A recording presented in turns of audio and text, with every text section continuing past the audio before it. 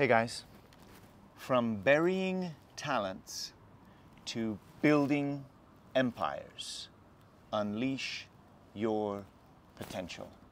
That's the title of today's message. This is a message about true ownership. True ownership. This is not just about what we possess, but what possesses us. This is not just about what we govern, but what governs us. Is it love or is it fear? Are we possessed by true love or false love? I'm going to share with you 3 stories from the Bible that will help us to reflect on exactly this question. The first story. Jesus is on a journey with his disciples. And at a certain point, a young, wealthy man approaches Jesus with a life or death question. This is the story of the rich young ruler, and it can be found in the book of Mark. As he was setting out on a journey, a young man ran up to him and knelt down before him and asked him, "Good teacher, what shall I do to inherit eternal life?" And Jesus said to him, "You know the commandments. Do not murder. Do not commit adultery. Do not steal. Do not bear false witness. Do not defraud. Honor your father and mother." And he said to him, "Teacher, I have kept all of these from my youth up until now."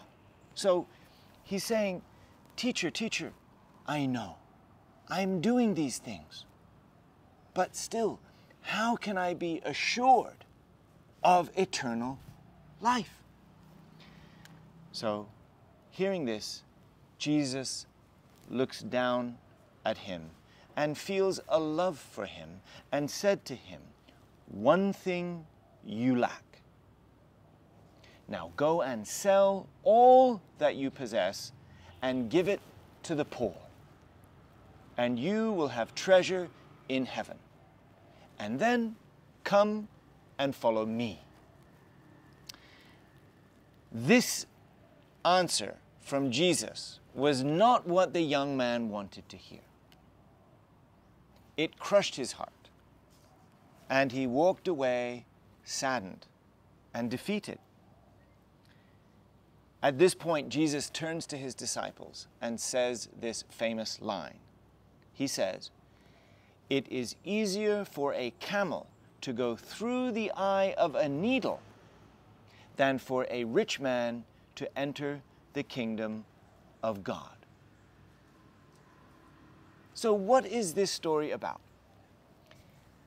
What is it that Jesus sees in this young man's heart?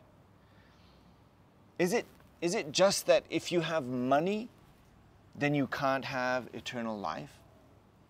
No, that's not the issue.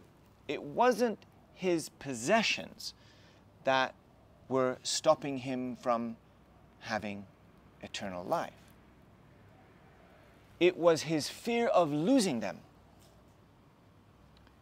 It was perhaps exactly this fear that led him to ask Jesus this question in the first place. Because he is following all the laws, he is doing all the things correctly, he is blessed with abundance and has riches and wealth. But there is one thing in his heart that is causing him to be afraid. It is that he is afraid of losing all of those things. Jesus saw that it was his fear of losing those things that would stop him from being free. And as a gift, Jesus gave to him that direction. Go and sell everything and give to the poor. not because of the things cannot be had, not because wealth is the problem, but that his value was attached to that wealth. That wealth for him was his source of life. He was possessed by it. This is a story not about what you possess, but about what possesses you. In this case, it was fear that possessed this young man. What was he afraid of? I want to now share with you the second story. This is a story about Jesus in the temple, and he is observing people coming in and putting their donations in the treasury. He is watching the people make their offering, and he notices something that no one else sees. This is also in the book of Mark, and it is called the story of the widow's mite. And he sat down opposite the treasury and began observing how the people were putting money into the treasury, and many rich people were putting in large sums. A poor widow then came and put in 2 small copper coins, which amount to just 1 cent. Calling his disciples over to him, he said to them, "Truly I say to you, this poor widow put in more than all the contributions in the treasury.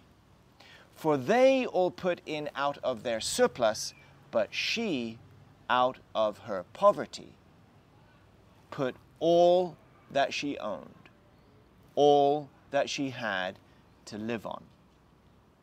This story is a story that teaches us that true ownership is not about how much we give, but the attitude of our heart when we give, the attitude that we have in our heart.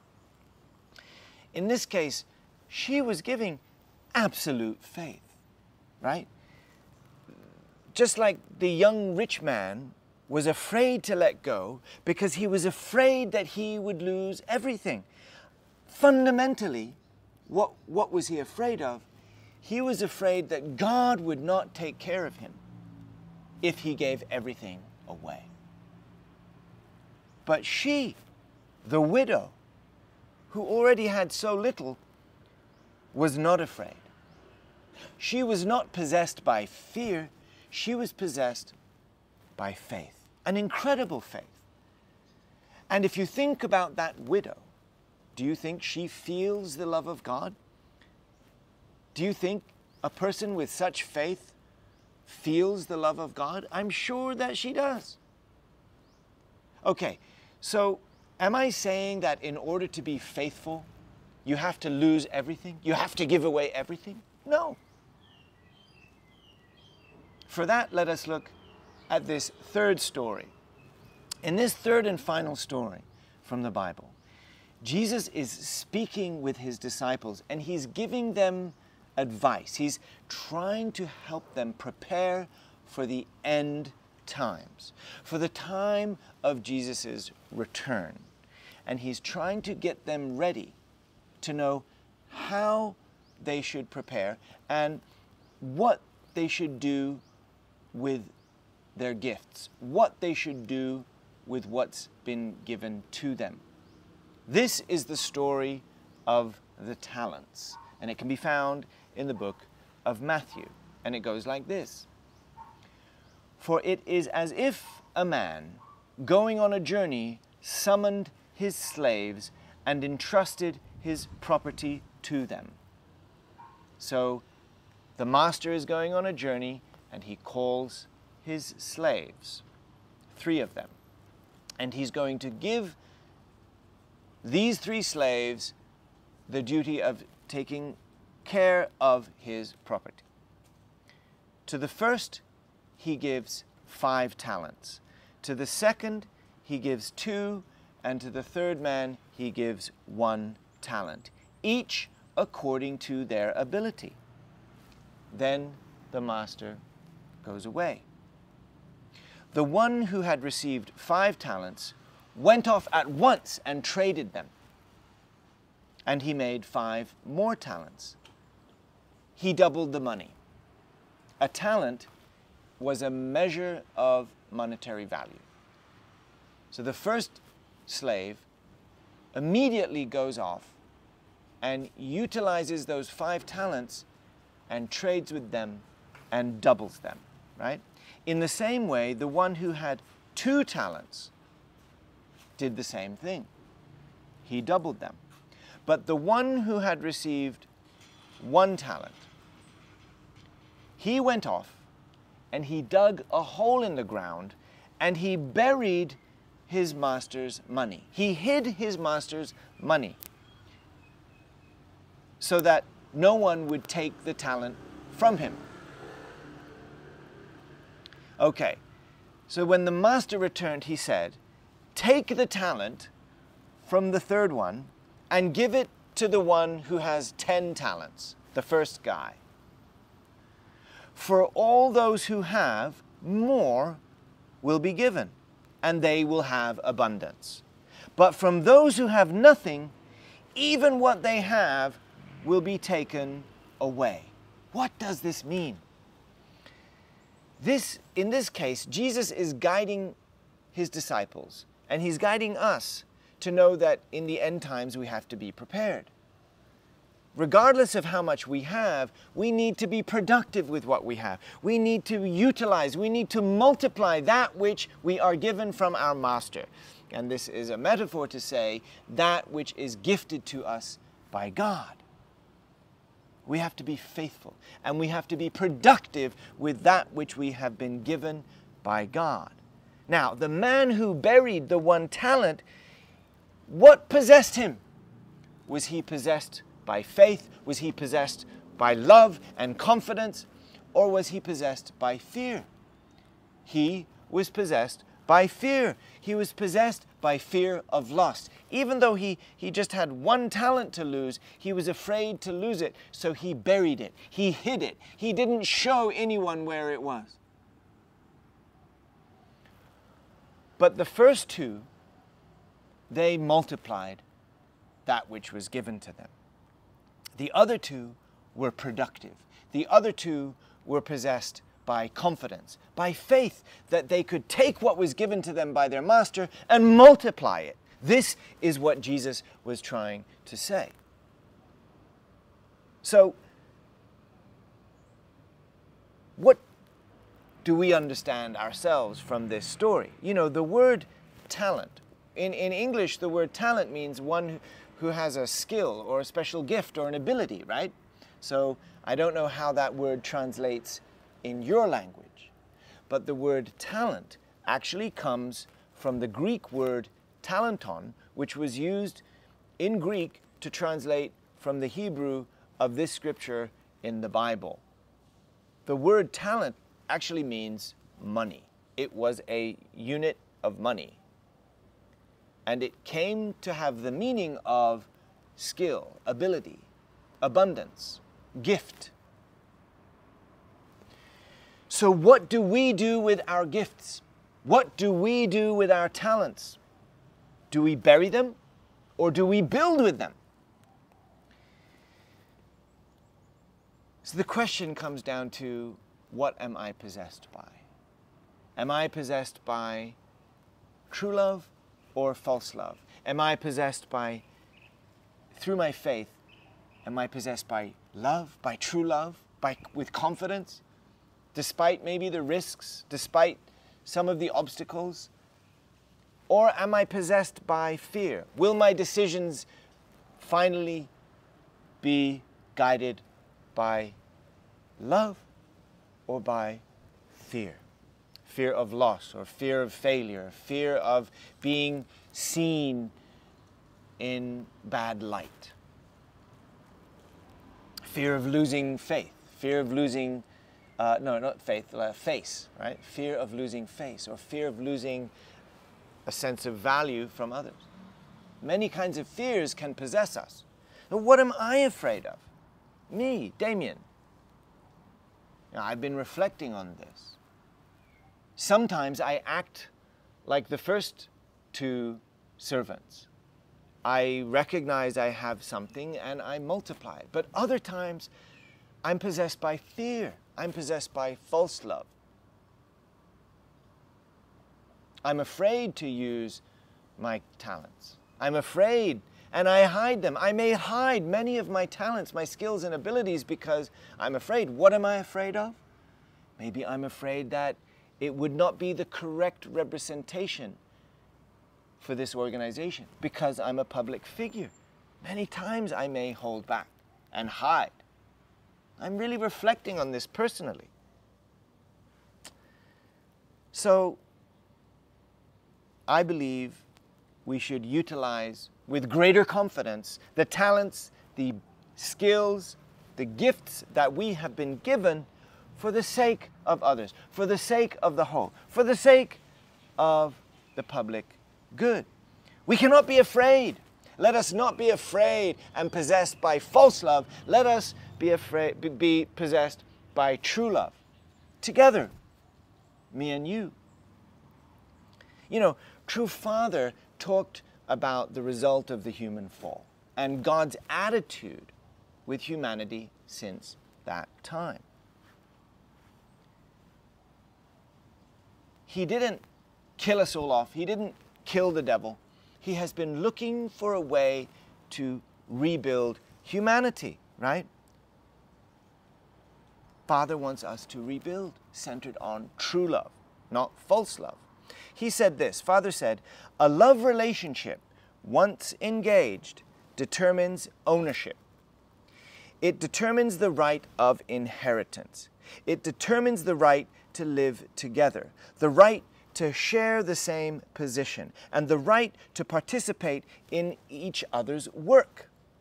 With respect to all these rights, Adam and Eve came totally under Satan's ownership. Father is saying that because our early ancestors engaged in a relationship with the false parent, then they became false parents and gave this lineage to humanity that is rooted in all of those characteristics that we inherited from that false parentage. We are owned by that false parentage. We are owned by that false love. We are owned by that fear. Unless we choose to be owned by God. So many great peace leaders have come to help save us, especially Jesus, to forgive us and give us a chance of inheriting the true inheritance of true love. And it is our father and mother as true parents through the blessing that have given us the birthright to fully, internally and externally claim that birthright of true love, to be possessed by true love, to be possessed by our heavenly parent. And therefore we have no excuse to be guided or dominated or possessed by fear. But still we may struggle with that because we've been doing it for thousands of years. So Satan is the father of fear, driven by fear, but God is the father of love, the parent of love. And so God wants us to rebuild with love, to rebuild ourselves, to rebuild our families, to rebuild our communities, to rebuild our heavenly empire.